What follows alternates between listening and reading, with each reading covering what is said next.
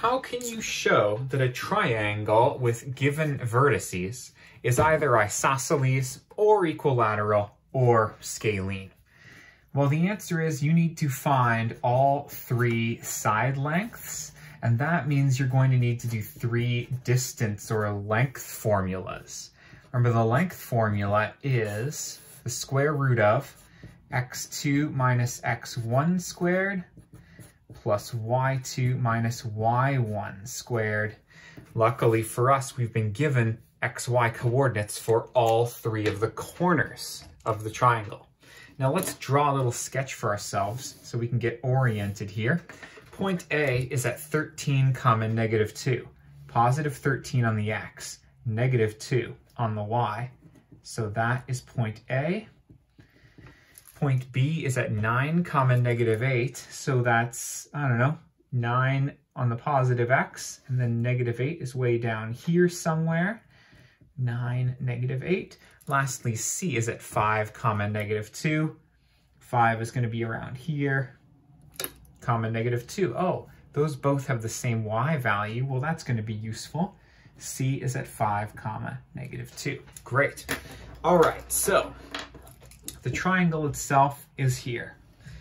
What your job is to prove that something is isosceles, which means two sides of the same length, or equilateral, all three the same length, or scalene, where none of them are equal, you're still going to have to do three length formulas. Let's together calculate the length between A and B. Now, you might have to write out the whole formula for your teacher, but I'm just going to fill in the numbers. Now, if I'm going from A to B, then my x2 is 9, my x1 is 13, my y2 is negative 8, my y1 is negative 2. Now, fun fact, in this formula, if you accidentally switch around which one is 2 or 1, it doesn't matter. Just make sure both your x's are first, 9 and 13. Both your y's are next, negative 8 and negative 2. That's what really matters. The squaring will get rid of any negatives that you accidentally caused to pop out. Anyways, 9 minus 13 is negative 4. Negative 8 plus 2 is negative 6. Now here comes the squaring. When you square a negative, it becomes positive. This is 16 and also 64. That gives me the square root of 80.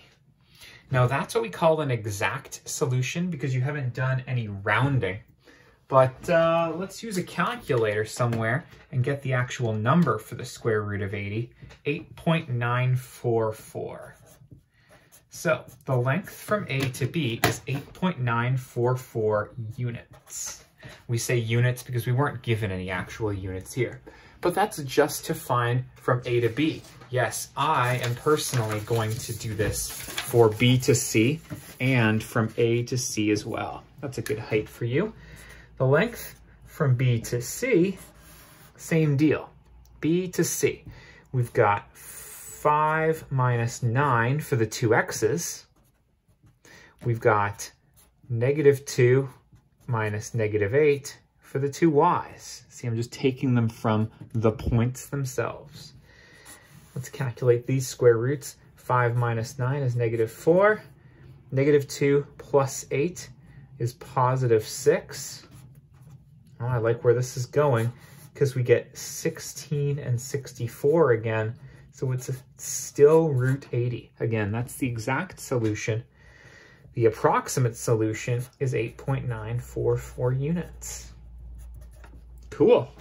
Now, I already noticed that AB and BC are the same length, so we're at least isosceles. But we have to check the third side. If the third side is the same length, it's actually scalene, not isosceles. So let's do it. The length of AC, square root of A to C. We've got 13 minus 5 for our x's, and we've got negative 2 minus negative 2 for our y's. These numbers are much different. 13 minus 5 is 8. Negative 2 plus 2 is 0. Oh, I see.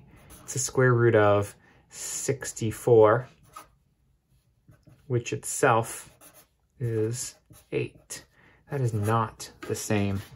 Now here, 8 is the exact solution because the square root of 64 is a nice round number.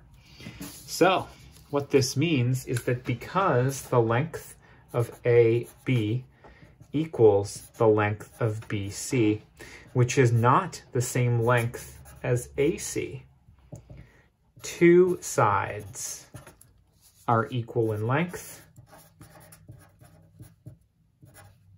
and therefore, in our case, triangle ABC is isosceles. Love it. If all of these were not equal to, like if none of those had been equal, we would say scalene.